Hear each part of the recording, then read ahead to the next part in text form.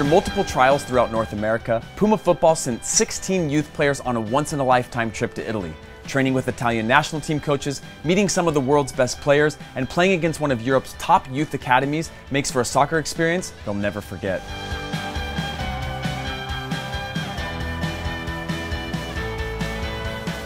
So we finally made it to Florence, and here we are now at beautiful Coverciano, which is the home of the Italian national team.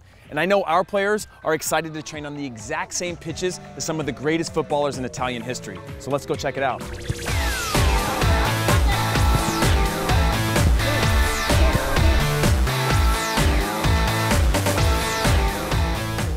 When I first heard they were playing against Fiorentina, I was a bit worried because it's Fiorentina, they're one of the best youth academies in Italy, but they're actually looking pretty good. You know, you have Luca in the back, he looks really strong. He's a hard physical player. Very aggressive. I like to put in some hard tackles. It feels nice, it feels good. Clean tackles, clean solid tackles. Few that were a bit dirty, but overall, yeah, I had some nice tackles. You have Gian Piero, who is like a captain leadership type, and he's shown that in every single session. He's a center defensive midfielder. You could tell he's got that captain mentality in him.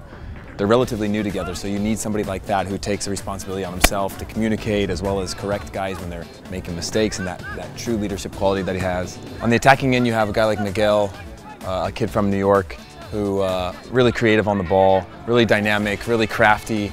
I'm excited to see him get at the attack and try to stretch the defense a little bit and open them up. Elijah's another good outside back that's here. You know, he's a two-way outside back, a very modern style. He likes to get into the attack, but also takes pride in his defensive abilities, at least from what I've seen, so I think he should offer something up in the game tomorrow. Sebastian over this way, young goalkeeper, huge, big frame. I think there's probably a lot of people watching him tomorrow because he's got so much potential. He's still pretty raw, he's still pretty green, but he's got so much upside he can develop and train. And then Mehdi is that's my guy.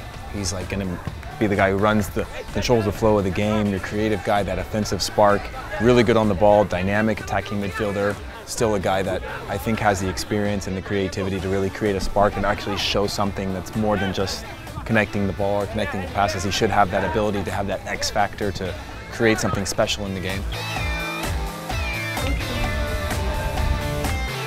Getting on the field for the first time felt great. I got a few touches on the ball, ran a bit. Felt a bit rusty, but overall, yeah, it's been good. Well, it went down pretty well. It was a different style of training. We don't do this much in Canada. It was pretty tiring at first, but I think the warm-up actually helped. It stretched us a bit and we were ready to play. The coach, he wants to play it around the back and keep it possession until we can find an option to play forward. He wants us also not to drop off, always press the holder of the ball. As a team, of course, because if one steps, there's gaps in between us. And he just wants us really to play as a team with great chemistry.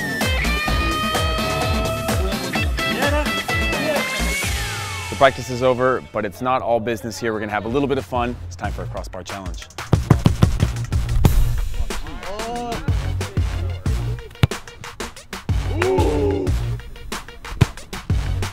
Let's go. Yeah, go.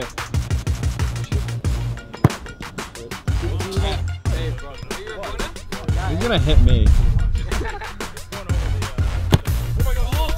Oh!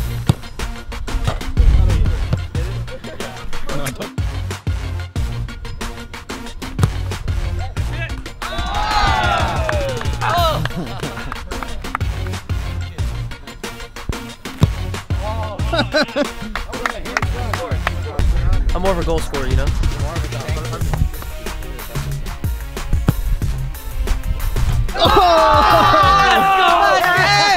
What was the feeling that you had when you hit the crossbar?